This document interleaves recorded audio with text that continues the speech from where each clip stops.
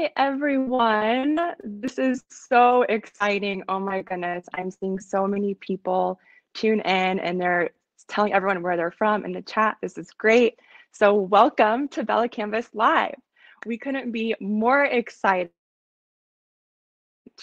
Like everyone, we've had to adapt to massive change, but with those changes come new opportunities, including new ways of connecting with you all.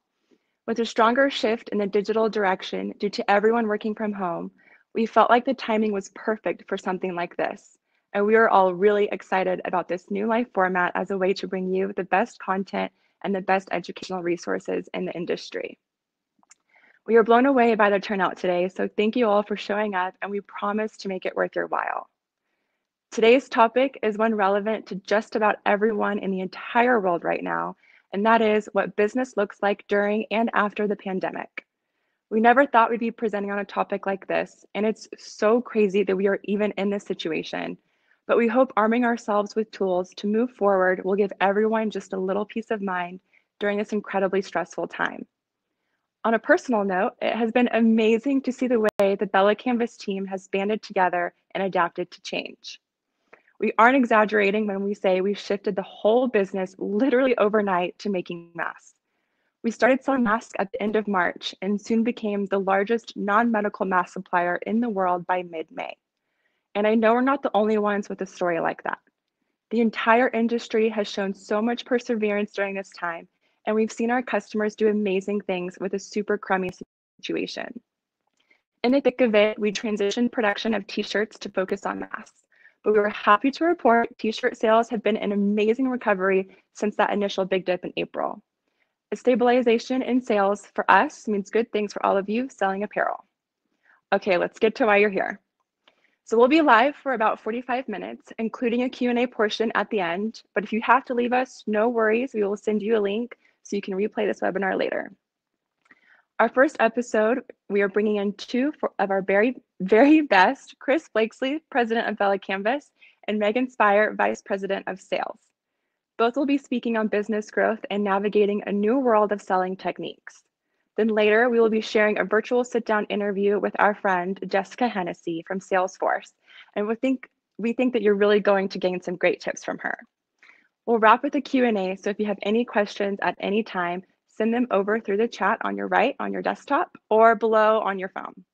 And we'll answer as many of these questions as we can at the end. So now the introductions have been made, I'd love to bring on Chris Blakeslee so he can share a little of his insight with you guys. Awesome. Hi, Chris. Hey, Claire, how are you? Great, super excited to have this. So I'm going to pass it off to you. All right, perfect. Well, on behalf of everybody here at BELLA+CANVAS, I just want to thank all of you for taking your time to join us. I can't tell you how excited we are about this opportunity to connect with you. It's so cool to see all of your names coming down the right-hand side of the screen. And we're hoping that you find a lot of value in this program, because if you do, then we're going to continue to do these in the future. So what I want to talk to you about today are some big picture changes that we see occurring in our market, particularly related to the demand for t-shirts and sweatshirts. And we've been researching, contemplating these issues for weeks now, and we hope to share some really interesting insights about what we think is going to happen. So as we've all learned over the past few months, things have changed a lot. If you're like me, you probably found yourself saying the words or thinking, that can't happen, a lot over the past few months. Businesses closing, well, that can't happen. Everybody working from home, that can't happen. Kids not going to school or playing sports, that can't happen. And in the end, it all happened, and it had a major impact on all of us. Tomorrow, when second quarter GDP is announced, it could be as low as negative 35%, which is a level never seen before in our country's history. Now, the good news is that things in our industry seem to have begun a recovery. They seem to be improving. And however, these changes that we've experienced are going to leave a lasting impression on demand. And there are a lot of factors to consider as we go through this, but I'm going to try to focus on what we believe to be the biggest impacts that we see affecting demand in our channel. And we'll call them the big three just to make it easy. So the first up is social distancing. So let's think back to 6 months ago. many of us probably wouldn't have given a second thought to packing into a crowded arena to see our favorite musician. And yet today, people step off of a sidewalk if someone else is coming toward them. Just last week, I watched people ask if they could enter an elevator that already had another person in it. And when you think about it, these are major behavioral changes that are going to stay with us for some time, both in terms of our personal preferences, but also continued social distancing regulations. Now, the second is the remote workplace. And if you think about what's gone on over the past few months, as a country, we've probably gone through the largest social engineering experiment that we've ever seen. And it was the transition to the remote workplace. So think about this for a second. Before the pandemic, studies suggested there were about 65 million office workers in the United States. And only about 10% of those people indicated that they regularly worked from home. And yet a recent study from MIT indicated that over 50% of those office workers do not expect to return to their offices full time. So, and then the third big factor that we have to talk about is the acceleration of all things digital.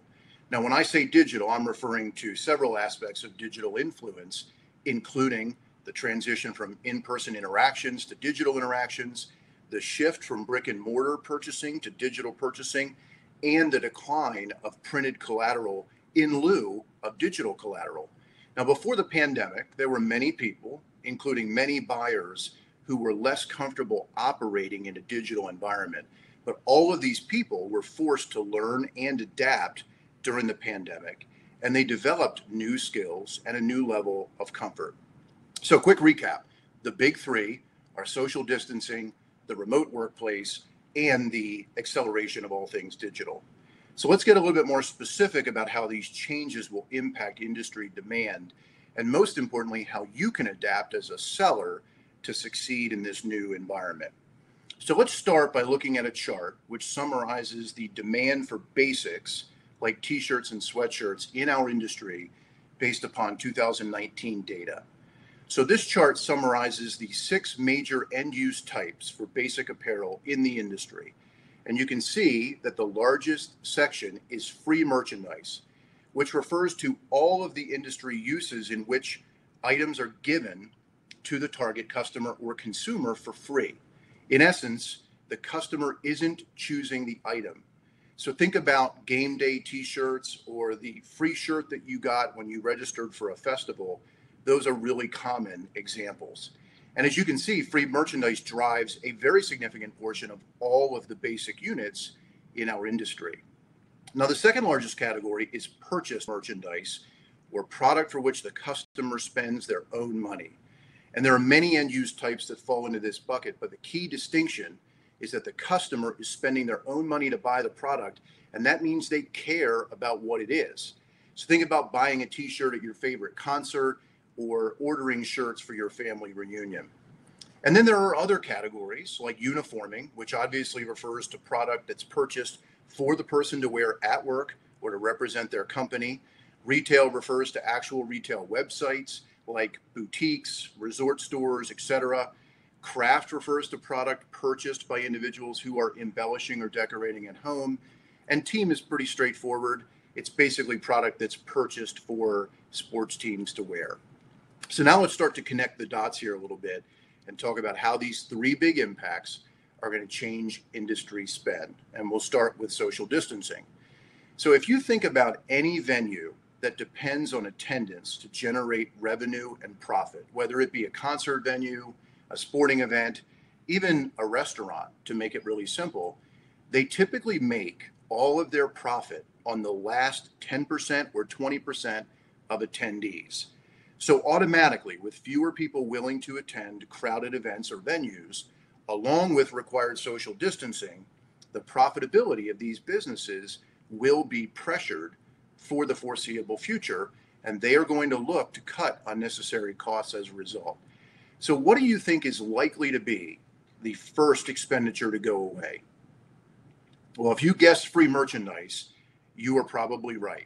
Considering that the free merch category is the largest in the industry at 500 million units estimated per year, the lost demand will have a big impact. And we predict that the unit volume in this category could decline by as much as 50%, or about 250 million lost units of demand. And this means a huge decline for the trade basics category, those $2 t-shirts that we all know about that are often referred to as those throwaway, giveaway items in the industry. So you might be thinking, well, then what's the good news? Well, once again, lots of businesses dependent on attendance revenue are going to need to find new or incremental sources of profit. And as a result of that, we expect the decline in free merch to be partially offset by an increase in purchased merchandise, or perch merch for short. And that means about an increase of 60 million units in the premium basics category. And the good news is that those are more expensive items, so the revenue is going to be higher. Now, if you've been watching your favorite artist's social media channel recently, you probably noticed more promotion of merchandise that you can buy. And that's because they don't have the live outlet to sell those products. As a matter of fact, in the new world of being more connected remotely, purchased merchandise is a great way to stay connected and still feel that sense of belonging. So, for example, you could watch a live broadcast of your favorite concert at home and at the same time be wearing your favorite concert tee. Now, we expect the purchased merchandise category to grow by 20% in the coming year. Again, that's about 60 million units sold through our channel, offsetting a significant chunk of those lost units in free merch. And there's more good news. As I said, these items are typically higher margin, meaning more gross profit for you as a seller. Now, the shift towards the remote workplace has probably affected you personally. As a matter of fact, I'd guess it's affected all of you personally over the past couple of months, as it has us. And it's also affecting the industry. So let's take a step back for a minute and talk about those 65 million office workers that we discussed a few minutes ago. Now, guess how many of them wore business casual clothing like button-down shirts, slacks, and pantsuits to the office? So we actually just shot you a quick 10-second poll in the chat. So I'm going to give you a couple of seconds to complete that poll.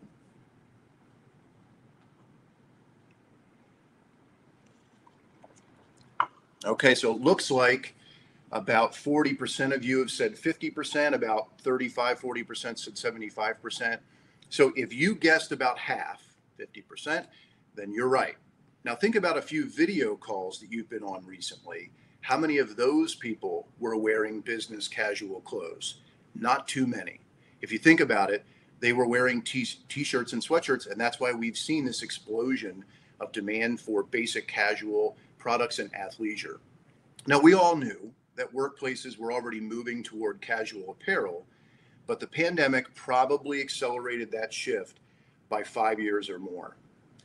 So now let's talk about uniforming for a minute, because this is a very relevant conversation. So for sure, there will be a loss of uniforming revenue in our channel due to fewer retail employees, fewer restaurant employees, fewer hospitality employees in general. As we all know, a lot of the jobs that have been lost during the pandemic were in those categories. But at the same time, the new remote workplace will be an area of growth that may almost make up the difference. So think about this. Businesses everywhere are going to have the challenge of connecting with team members, fostering a culture, and maintaining team spirit, and doing it remotely. And casual uniforming can be a great way to support those efforts. So you really want to talk to all of your customers about providing their people with casual uniforms. It can be as simple as a t-shirt with the company's name or logo, and just something to remind people that they are still part of a team, even if they don't see each other as often in person. Now, while we expect the legacy demand for uniforming in the channel to decline by up to 40%, about half of that decline will be made up by this new market, this growing market for remote workplace uniforms and basics in that category. So whether you were already selling uniforming products into those legacy markets that are going to decline, or you just need to grow your business in general, this is a major opportunity for you. And you can find strong growth from being in the remote workplace uniform business. Okay, so finally, let's talk a little bit about all things digital and the acceleration that's happening. So one of the most interesting experiences that I encountered during the pandemic was having conversations with some of the largest direct-to-garment decorators in our industry, the DTG printers, if you will, and finding out that they were busier than ever. So during the most challenging demand in our industry's history, that segment of the industry seemed to be off the charts. And I was curious about it. And what I learned was that with so many stores closed, retail stores that sold traditional blank apparel, it helped consumers and customers discover more decorated and branded apparel online. And there had already been a trend toward customization at retail. If you walk into a Nike store these days, most offer product customization. So we know that consumers like branded and customized items that are more personalized. The other factor is that as a general public, we tend to connect more to slogans, calls to action, messages, causes during difficult times. And that also brought more demand from retail over to our channel. So collectively, we expect retail demand through our channel to increase by about 80 million units, which is actually the largest increase in any category. Now, you're going to want to make sure that you're offering your customers innovative designs and decorating techniques to take advantage of this. If you are a promotional distributor, think about how you can use an agency approach to help your customers bring those retail apparel ideas to life. If you are a decorator, be sure that you're showcasing your decoration innovation. And also, as you go forward, think about equipment investments that will allow greater flexibility for you to produce smaller quantities, but many different designs. Now, the other aspect of digital acceleration that we've all encountered over the past few months pertains to digital content. And as Megan's going to touch upon in the next session, the days of printed catalogs are over. Just like brick and mortar shoppers had to adapt to digital, so too will customers who used to prefer a printed book. Now, the challenge in our industry is that very, very few brands have strong digital content. It's come a long way in the past couple of years, but there is so much more to be done. So you have to make sure that you are partnering with brands that have digital content that are going to make you look like you were on the cutting edge. And as we'll share in Megan's session, be sure that you're honing your skills and your tools that you use to become an incredibly effective virtual seller. Now, finally, I'm going to leave you with an idea. And that idea is that one person's obstacle becomes another person's opportunity. Throughout history and business, some of the greatest successes have come from the greatest challenges. And by anticipating them, recognizing where opportunities will decline, where new ones will arise, you can adjust your focus on strategy to succeed. So I hope this gave you a lot to think about. In the next session, Megan's going to go further to give you some practical ideas on how to become a more powerful virtual seller. Again, from the bottom of our hearts, thank you so much for joining us. And at this point, I'll turn it over to Megan. Thanks, Chris. Hey, guys. I'm Megan Spire, Vice President of Sales. Thank you so much for joining us today. Like many of you, our team has been forced to pivot and change our approach to selling during the past few months. Our industry has historically been driven by in-person engagement, presentations and pitches to clients, trade shows, open houses, and events. And it's also largely been driven by the infamous industry selling tool, the catalog, which now appears to be going extinct. This big book is rapidly being replaced with new digital ways of selling. Trade show attendance and catalog use were already on their way out, but COVID-19 has really accelerated this decline. Plus, in-person meetings aren't necessarily an option at the moment, depending on where you're located. So how do you continue to sell and remain relevant in this new landscape? I'm going to speak to 3 ways you can really stand out as a virtual seller. 1, perfect the virtual meeting. 2, capitalize on the unboxing experience. And 3, create community and drive relationships through virtual events. The first thing is to nail your virtual meeting game. I'm sure at this point we've all wished we invested in Zoom or made jokes about the moments that were not supposed to be caught on camera. Our industry, like many others around the world, has shifted to virtual selling, and it's widely unknown when field travel will be back to normal. So for this reason, digital engagement has never been more important. So how do you effectively sell through a video meeting? First, and most of you already know this, but actually use the video feature. Video calls are much more personal than a phone call. Show your customers your face through video conferencing and encourage them to turn their cameras on as well. This will allow you both to read each other's verbal and facial cues. You get to see how they react, and they can see how excited you are about your product and your content, which will ultimately get them more interested in what you're selling. To make sure the video meeting is a success, it never hurts to send instructions ahead of time for those who may not be as comfortable with this format, and make sure your background setting is as professional as possible. If you're presenting product, there are a few ways to do it. Of course, you can physically hold up product to the screen. The downside to this is that it can be hard to see the product details, but we like this approach because it has the familiarity of an in-person meeting. If you do choose to go this route, make sure the lighting is strong and your camera is set up a little bit at a distance. Overhead lighting can be a challenge for this format, so if you're planning to show product this way, you might want to consider investing in an inexpensive tripod light. I bought mine on Amazon and it has transformed the live presentation experience for me. Also, be wary of audio if you're going to be stepping away from the computer. AirPods are a great solution for this. You want to make sure your customers can hear you well. And ultimately, we don't see the need for virtual meetings going away anytime soon, so it doesn't hurt to invest in a few supplies that will make you a much more confident seller. We also recommend incorporating multimedia whenever possible. It ensures a dynamic and interesting experience for your attendees. Just because the meeting is virtual doesn't mean that it also shouldn't be visual. We love utilizing screen share and showcasing trends through a curated deck. If you don't have the graphic design resources for something like that, another option is to utilize resources available to you online. You can show customers video content. We have a ton to choose from on our YouTube channel. And you can also send links to articles and resources through the chat feature. For example, I'll be sending you guys right now the outline of today's live session in case you want to reference it later. In addition, navigating products online is actually more dynamic than flipping through a catalog. Bookmark a few web pages prior to the meeting so there's no lag time. If you're talking about the fleece trend, for example, preload styles you want to show. This will allow you to toggle through them back and forth and zoom in on various features that you might want the customer to get to see. We also just launched our Shop by Color feature on our website, which will allow you to shop specific products by color type. We know that almost all buying decisions in our industry are fueled by color. So this is a digital way of bringing a color card to life. Let's say you're working with a school that needs tees, hoodies, and youth options in the color forest. During a virtual meeting, you can use the Shop by Color tool to quickly navigate to a page showing all options in forest. Now, the second way to stand out as a virtual seller is to capitalize on the excitement of unboxing experiences. Just because you're no longer meeting in person does not mean that tactile sampling, which our industry is so accustomed to, must end. People love unboxing things. There's a reason why unboxing videos have hundreds of millions of views on YouTube. We all love receiving something shiny and new. For the first 200 of you who pre-registered, we wanted to give you a little taste of that unboxing experience.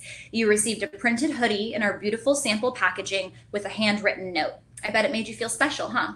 The details really matter here. It's an opportunity to create a feeling. Katie Collar from ASB already adopted this approach and posted a video of her unboxing our gift as best practices for her clients. Thanks, Katie. And this presentation should be impeccable. A branded box, handwritten note card, sharp marketing materials, and of course, high quality curated product. Given what goes into something like this, it won't be possible for every virtual meeting, but it should be considered for those high value opportunities where you're really aiming to impress. The presentation of the sample materials can often make or break a deal. For example, we put a lot of effort into our face mask sample kits, which was a new endeavor for us at the start of COVID. Each sample kit included the retail packs, along with a letter from Chris, a product page, and it was packaged like a gift. We heard from several large customers that the presentation went a long way towards winning the goal. And in the past, promo samples were shipped rather informally, but now companies and brands are shipping to people's homes. Take advantage of this opportunity to really create excitement and a feeling around your services. Just because the conversation is virtual doesn't mean the whole experience has to be. Now, lastly, the third way you can differentiate yourself as a virtual seller is by hosting creative virtual get-togethers. Our industry is largely built on relationships. We're used to attending events, grabbing dinner and drinks, hosting lunch and learns, and engaging in team bonding experiences. So it's important that even during this time, you continue to fuel relationships with your clients. So how do you accomplish this when everyone is supposed to stay at home? We spoke with Salesforce, the country's leading CRM platform, and really an expert in bringing customers and companies together. In this new age of virtual meetings, they have reallocated their travel budget to unique customer engagement tactics. We spoke with Jessica Hennessey, an account executive at Salesforce, who shared ways they have been able to differentiate through this method. Let's check out the interview. So my name is Jessica Hennessey, and I work at Salesforce as an account executive. So technically that means I am in sales, and I specifically work with help retailers and consumer goods within the West Coast. Could you share with us a little bit about how your selling strategy has changed since COVID started? Definitely. It was an interesting pill for me to swallow. I've always worked in the office. I love the office. I am very routine. I love my team and being on the phone. And I also traveled a lot. What have you found to be successful ways, given that you're a face-to-face person and you engage so much with your customers on a regular basis, now that that's all changed and you can't travel, how do you maintain those relationships? Yeah, and relationships are not only important to Salesforce as a whole and how we manage our business, but they're really important to me because I would consider myself a people person. But the first thing I tried to really do was make sure that our video is showing. I want my face to show, and anyone else I bring on that call, I want their face to show. And there are struggles when adapting to new technologies and changes like this. They can be scary. So I know that a lot of the times my customers, get flustered trying to start up a video chat, which I totally understand. So I would send instructions every morning. Be like, hey, good morning. Just a reminder for our call today. We are using Google Hangouts. Here's the link. Use Chrome. So I templated a little tiny blurb and I put it in my notes on my computer. I put a reminder for myself to tell my customers every day. And even if that annoys them, it's just a way for us to be efficient and personal. For success. I want to at least try to put my eyes to their, video call and have them see me. And so that was something I've asked my whole team to do every single time we get on a call. And then the second thing that I've really tried to hone in on instead of traveling is setting up virtual happy hours or any type of virtual experience. Doesn't always have to be work related, but at least a way for me to represent myself as your account executive to your account and getting to know each other. So yeah, setting up a lot of different virtual kind of ideas that I've been thinking about. And how do you balance content in a virtual sales call versus, like you said, happy hour? What does that look like for you? Yeah, that's a really good question. So it depends on the customer. If I am doing a virtual happy hour, I would prefer to not necessarily have a lot of Salesforce content thrown at them because in my eyes, if I'm going to have a happy hour, it's going to be after work. I'm moving from my, kitchen office to my living room office to enjoy this happy hour. You don't want to keep feeling like you're working. But I've tried to have some other ideas like a lunch and a learn. So if I'm going to send you, a gift card and you can order locally to your house, support local business, and then we'll get together during lunch time and learn, then that customer knows I'm going to be presenting to you things about Salesforce, whether not the only thing, but a very important thing that doesn't have to be 6 feet away from us right now is technology.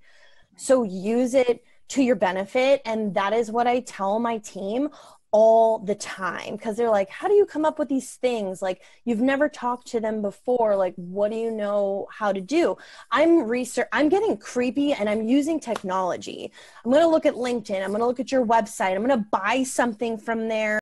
I'm going to try to be your customer and have your experience. So I have some type of point of view on my outreach, my event, my talk track, and just using technology to extend that olive branch because I can't just fly down and smile and get to know you guys. Right. No, that's really good advice.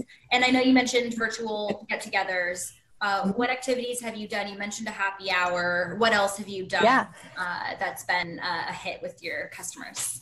Totally. So last quarter, I did a virtual wine tasting happy hour. It was so much fun. This was the first time ever. I actually did it with your company, BELLA+CANVAS.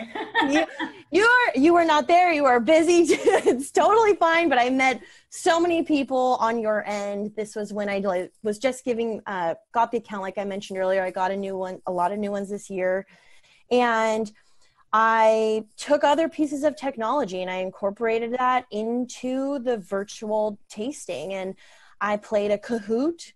So if you're not familiar with that, it is an online game. I'll just say that. Google it after. You know, it even took a little bit for me to figure it out, but it was so much fun. I looked at everyone's LinkedIn profiles. I created questions for all of us to play about your team specifically based upon my creepy LinkedIn with Kahoot in a virtual Zoom, drinking wine. So that was last quarter and it was incredibly successful.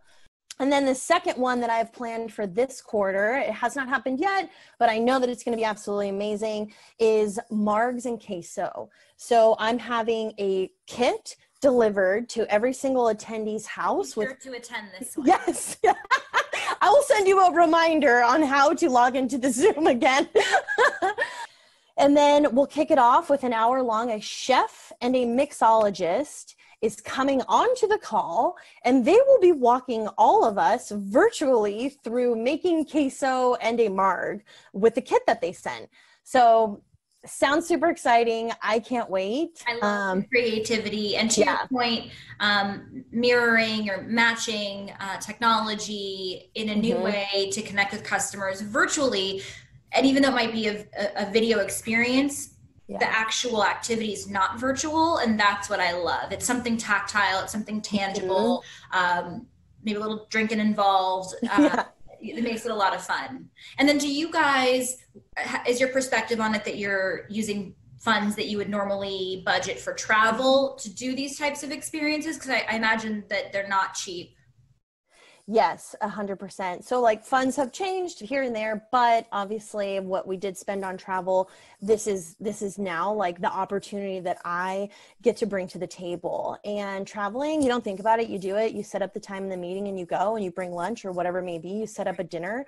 But now we have to be creative. And I don't think that's a bad thing. I think that's absolutely incredible. It's a new challenge and a skill that we all have to go through. And, you know, I'm very much into not reinventing the wheel. So take my ideas like from these discussions and we're all here to help each other through this, you know, change in life. But we do have to be creative and use technology to do it. Well, thank you so much, Jessica, for your time and your expertise. We so appreciate it, and we'll absolutely be applying this in the field and sharing the knowledge with the industry. Definitely. Anytime. Thank you so much for inviting me, and it's very exciting. Thank you.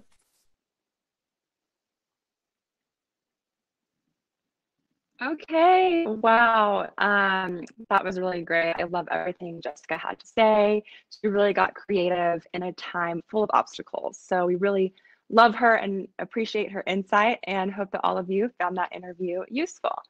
So now we would love to kick off a Q&A with Megan and Chris. We'll bring them back on. And we have a few questions that came in early, so I think we're going to start with those. But if there are any other questions, hi Megan, hi Chris. Hey. If there are any other questions you guys have, please feel free to ask them in the chat section. You can do it privately or in the group chat, and we're going to get started and answer some of those for you guys. So one of the first questions we have is, what do you think the future of masks is for 2021? Cool. Well, maybe I'll take a run at this one, and then Megan can add to it. I think that, you know, if those on the conference with us have been following a lot of our content, you know, we believe that we became one of the biggest producers of fabric face masks in the world, if not the biggest. And so we actually take the business very, very seriously. It wasn't just something that we did on the side. And so we feel an obligation to sort of, stay up on current events and predict what's going to happen. Our view is that this business is going to be with us for a while. I mean, we're all hearing about vaccine and we're all hopeful, I think, as members of the general public, but at the same time, the likelihood that that gets us through this, even by the end of next year, to the point we wouldn't need masks is fairly low based on what we read and what we know. And so we think it endures at least through the end of 2021. And we are preparing our business, continue to prepare our business to be able to support that side of it and, our traditional great t-shirts and sweatshirts. And as you consider that in so many parts of the country, masks are required now, you have to grab one on your way out the door. And as a new really demand stream in our industry, there's a ton of opportunity from a uniforming perspective. Essential businesses in the food service space, grocery, safety, construction, hospitality, all of these essential workers require uniforms on their backs, and really they should be considering uniforms for face masks as well, something that's cohesive and approachable, in many cases branded as well. And that's really the bread and butter of our industry is uniforming and outfitting. So as you consider ways to tap into this demand, outfitting uniforms with not only shirts but masks as well is where you all can have a lot of success. That's great. Okay, we have a lot of questions coming in, so I'm just gonna kind of kick off a few more here. Okay, so did switching over to all mask production earlier this year affect the supply chain of apparel? Will we see some gaps soon? Well, let me maybe make a run at that one too. So, I think probably like most of your businesses, we as a company back in March had to do the best that we could to predict what was going to happen, through this whole situation. And so, we definitely during that period of time pulled back on production, never really stopped completely, but pulled back on our traditional products. And that gave us the ability to ramp up mask production during that period. And now that we see demand coming back, which over the past, 6 to 8 weeks in particular, we've seen just a fantastic recovery of our traditional demand. We've added production capacity to be able to keep up with both. So there is a process for sure. When you pull back on production in the types of products that we make, there's a process of rebuilding and getting everything back to 100% again. And we're in the midst of that. So we're probably going to have, a couple little bumps in the road, but we're confident about our ability to maintain the ability to keep up with demand and service the channel. And rest assured, we are after it as fast as we can be. That's great. Okay, so another question is, you've been so good about following trends. Does this new world make that challenging? Megan, you want to go on that one? I don't think that it changes our ability to do trend forecasting. We've got a team that does research and development, and we're able to take a look at not only what we're seeing at retail, but even with this shift from brick and mortar into online, there's an explosion with influencers who are still posting content. There's more of an emphasis on digital, but fashion is still alive and well. And so, whether it's color trends or silhouettes or textures, we're still planning, seasons ahead, and you'll see more of that to come from BELLA+CANVAS as the landscape starts to shift.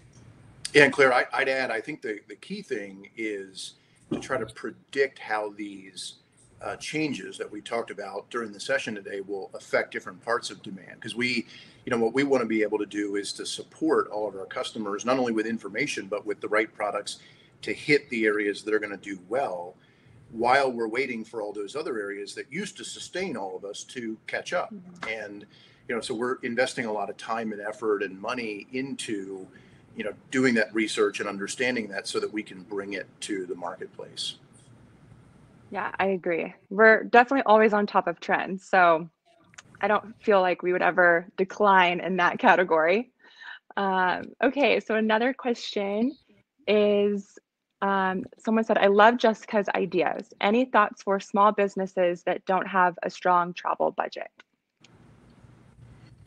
I think that you can find different unique ways of creating that connection. So I think you have to be strategic and targeted about who you do those exercises with.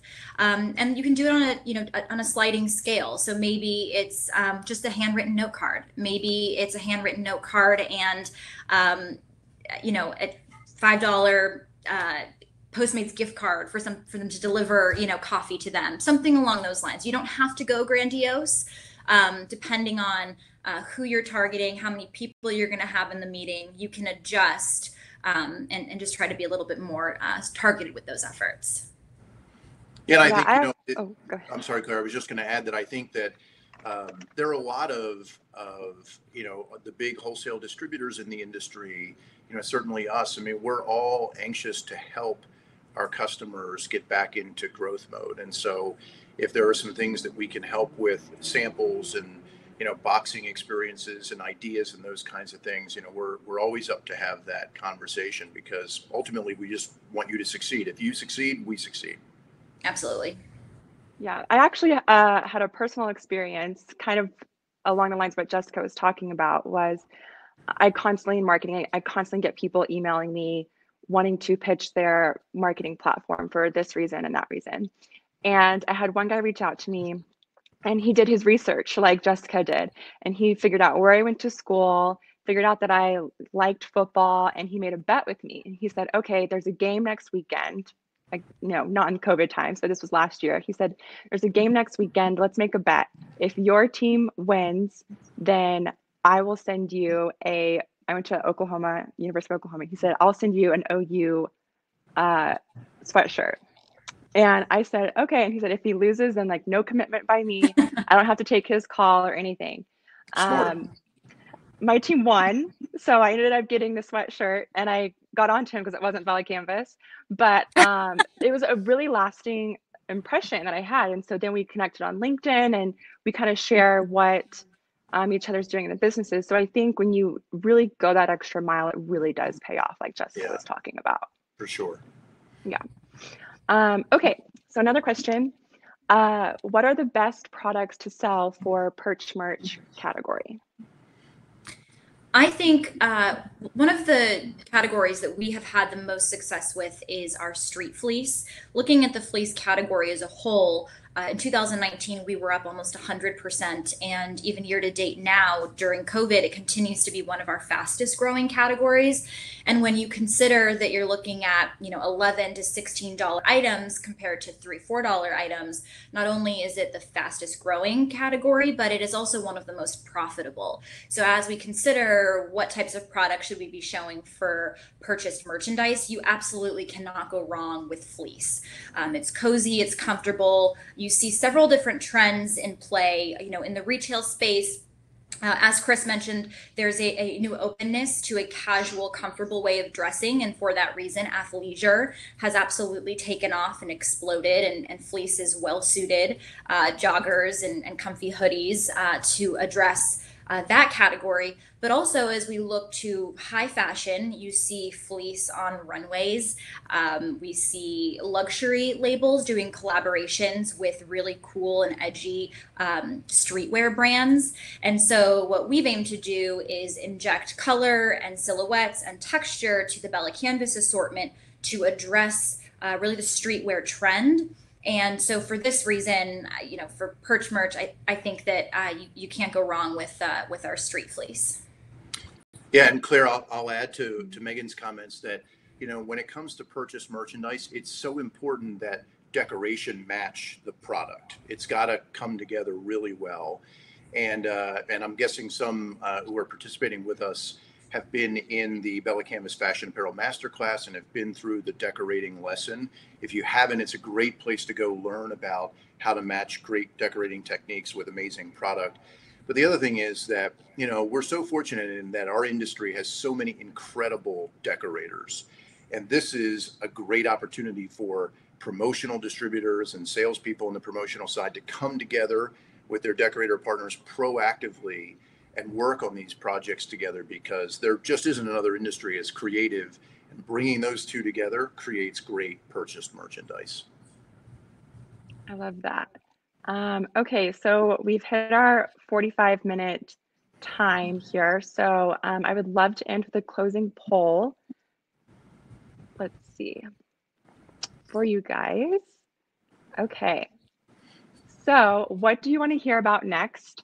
Selling fleece, a category with the highest margin potential, or selling masks, an of the moment category with huge demand?